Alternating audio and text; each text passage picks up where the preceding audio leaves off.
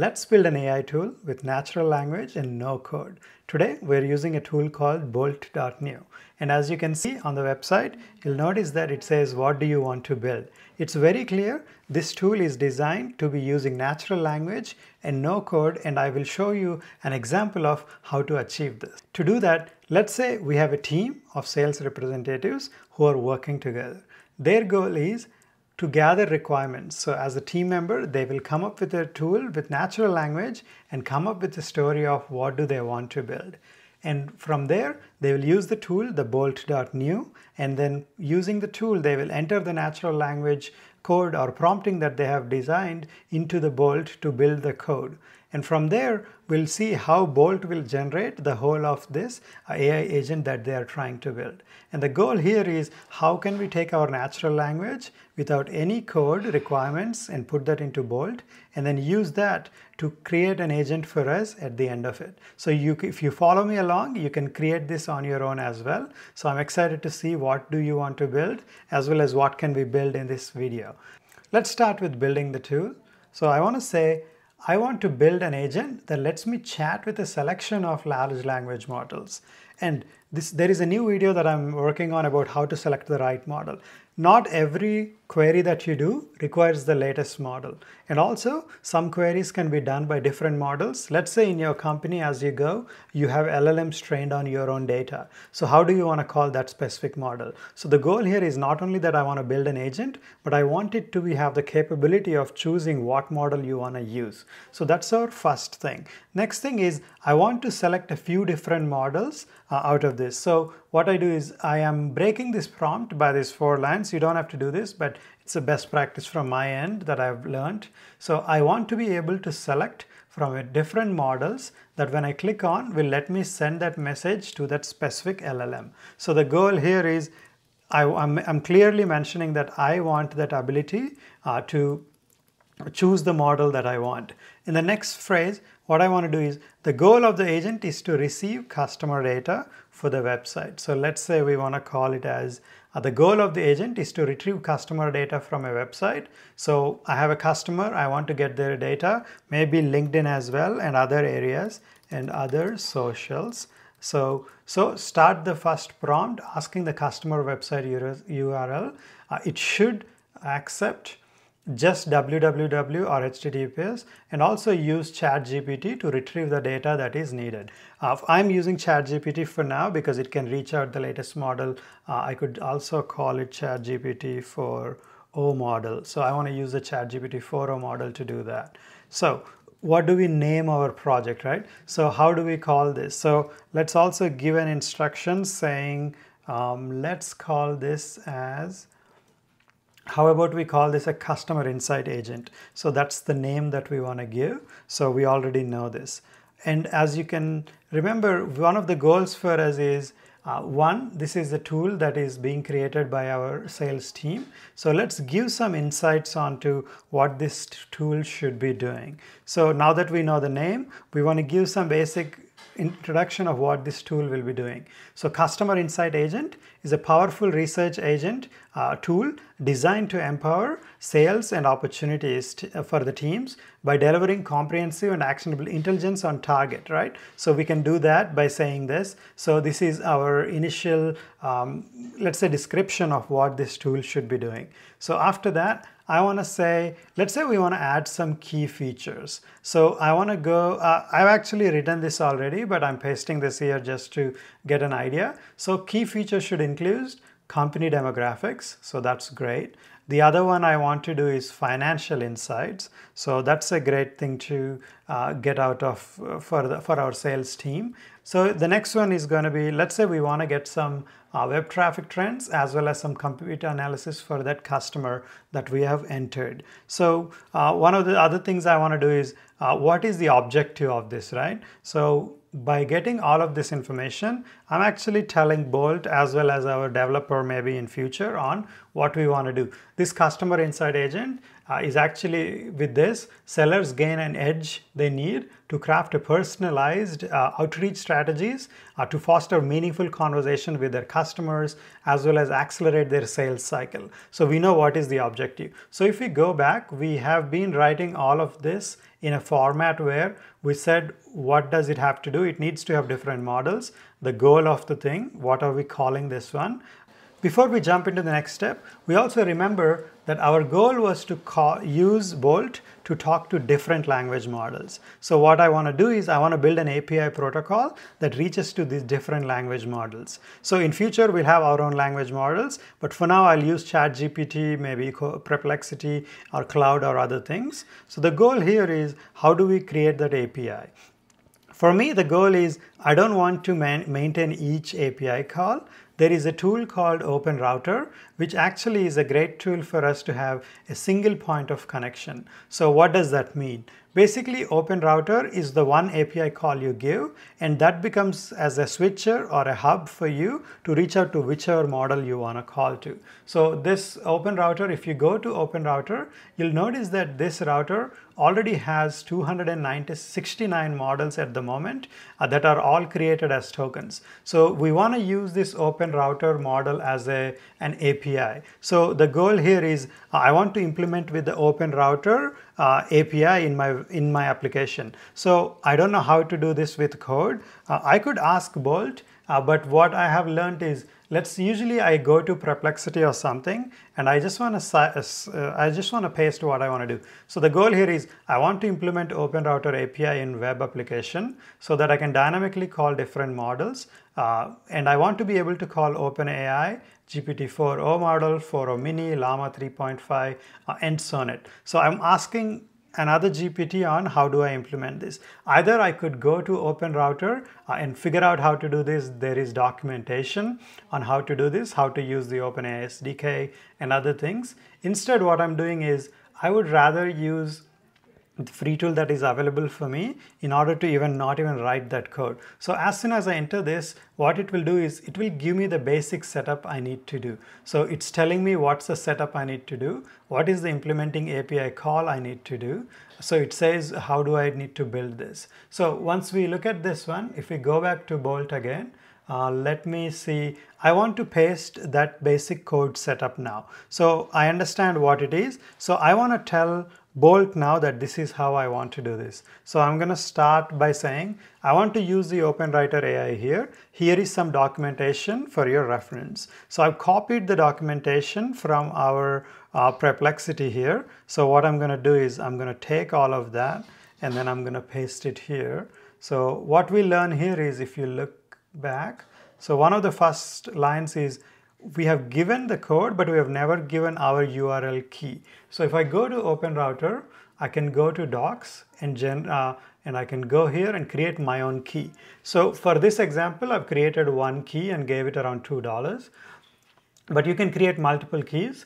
So I copied that key. So now I'm going to take that key and then go to Bolt.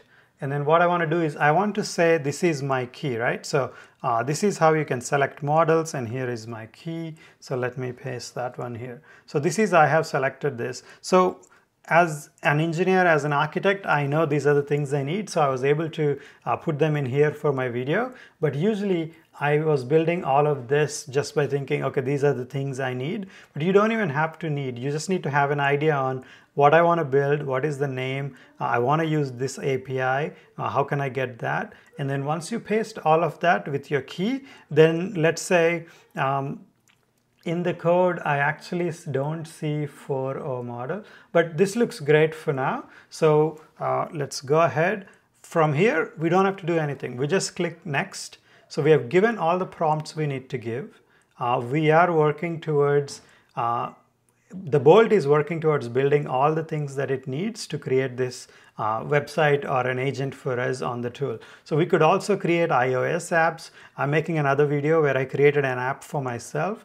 So things like that. So it's already building what configurations it needs, what API needs. It will also create an environment for you. These are all the things on your left side here. You don't need to know, but it's building everything that is required for you to create this application. So let's wait for it to see. And also you can see all the code. You can also see all the preview that is available for you. So as we are moving forward, let's hope there is an error, because errors are easy way for us to see how to use an AI tool like this. But luckily we did not get any error. But if you get an error, it always tells you how to fix the problem within the Bolt AI itself. Okay, this is great. I do not see anything here. So enter your customer's website URL, which is great. So I want to go by saying www.vanta.com. I was recently listening to this podcast on this company. So let's give this website. It does not do anything when it's processing or gathering that information. So let's see. Oh, wow, that's great. So it has already created the company name for me. It has done this for me already. So it has given me the output of that. But I would rather like to have this as a... So let's go to cloud now. And maybe what I want to do is I want to take this information, key product and services. And let's say we can ask about... Let's switch to another Llama model. So can you analyze more on the key products and services out of this? So what I'm thinking is it does not keep the context awareness within this application at the moment. So this might not know what has been answered before from a different model. So that's something I want to add. So I'm happy to provide you more analysis on the key factors. SOC2.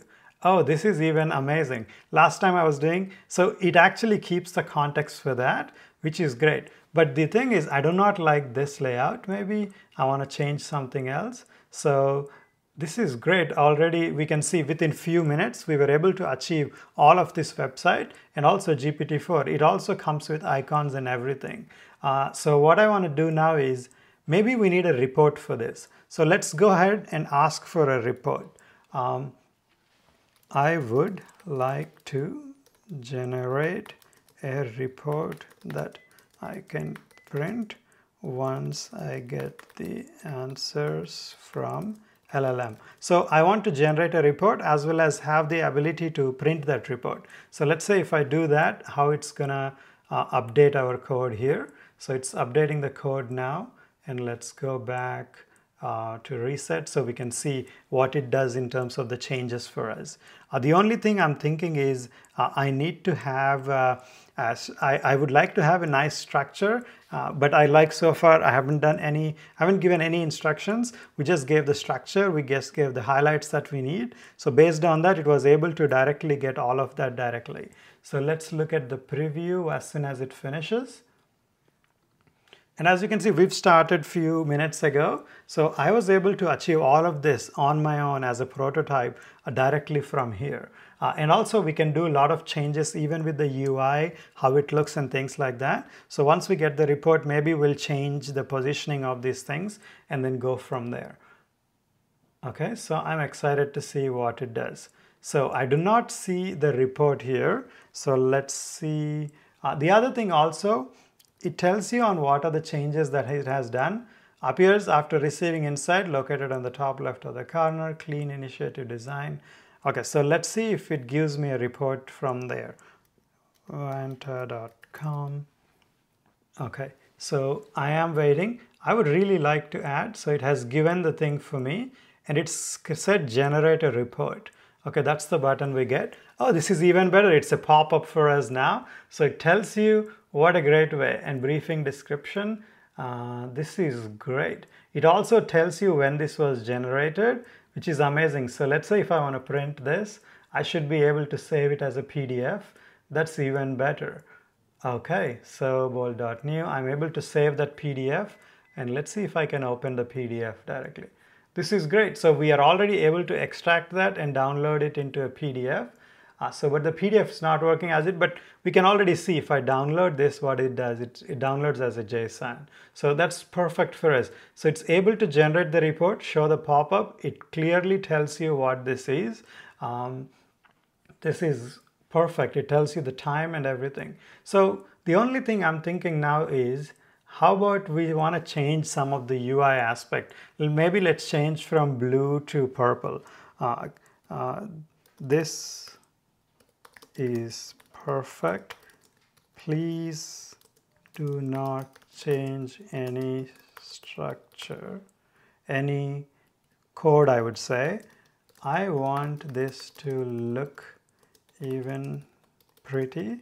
Can you please make it colorful? So I don't even want to say which color. So I'm just being vague in order to just say how I want to. Maybe I'm trying to say I wish it was prettier or it was cleaner or nicer. So let's see how does that prompt work for it and see what are the changes it does. I can already see it's adding a lot of accent colors and primary colors. So let's see once all of the code is done, we can see that it's working. So I'm waiting to see. In one of the previously we have noticed that it has done the changes. So this is our old design. So as soon as it completes, let's see what it does for us. I don't know how you are feeling, but I'm so excited that this is something that I can use. You could already see the customer insight agent. There is a new color there. It looks colorful now. It's perfect. It's adding colors to what we need, and as we select as well.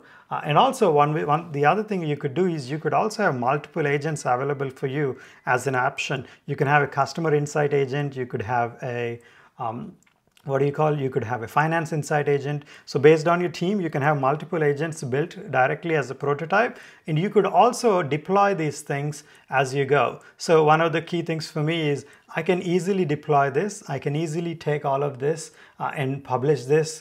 They use a Netfly or something, but you can also deploy it through your GitHub and other areas. So there you go. As soon as we see this, we can see that it has changed the colors for us. Every time I select, that's even better. I didn't even have to say that. It highlights the one that I'm using. It also changed the color here. So this is perfect for now. So I could just go ahead and deploy and download the code from here. So for this video, I thought, okay, let's build something together. So I'm happy to share more of this into notes or something. So please follow me on LinkedIn. I'm excited to share more of the things on like how do I develop an iOS core application directly for myself for my specific need. So instead of waiting for others, you can create these things on your own. So thank you so much for joining. Hopefully this has been helpful. And if you have any questions, please write down below. And also follow me on LinkedIn at Ragnar Pitla. Thanks for joining. Have a great day. Bye.